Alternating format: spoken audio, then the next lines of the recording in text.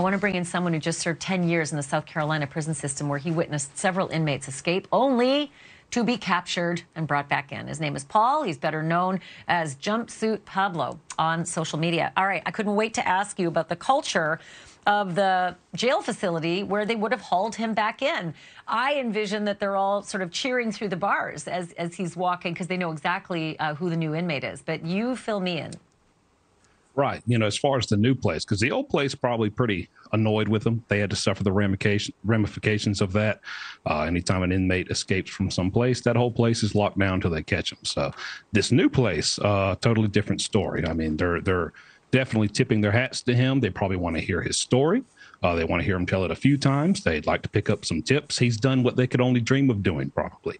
And yeah, there's no ill will between the other inmates and him right now. And if anything, I'll tell you this, they're probably waiting the day where maybe, just maybe, years down the line, he might come back into general population when all this has died down, because they got plans for him. I mean, this is the guy you want going and getting your contraband. When the packages get thrown over, it's a big problem in prisons. It's a whole thing. It's a whole conversation. But I think they're ready for him to come, and they would love to just talk to him and get to know him. So they're going to find this kind of guy useful? They're going to be rubbing their hands together and find him to be an asset?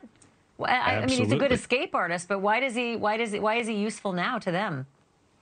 Well, not now, but you know, these guys got nothing but time now.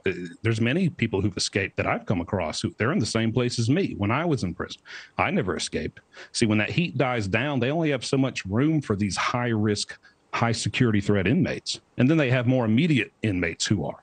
And they got to move them. They got to circulate them. And when all the eyes are off him, even if it's years down the line, that could be the moment he goes back into, you know, around these other inmates. And that's when they're going to want him, even if it's not an escape. You still got to get through these fences to pick up these big packages of contraband, which is the reason why there's so much in these prisons. And who better than him to get around these corners unseen, get through these fences and get it and bring it back. Right. Little guy. What about privileges? Because, you know, again, I'm the neophyte here, but I just assume that he will have zero privileges given what he's just put everybody through. Right, and definitely for the foreseeable future. You know, I know they got him in a maximum right now. The best thing to do with this guy is to go ahead and get him classified and send him to what's called a supermax prison.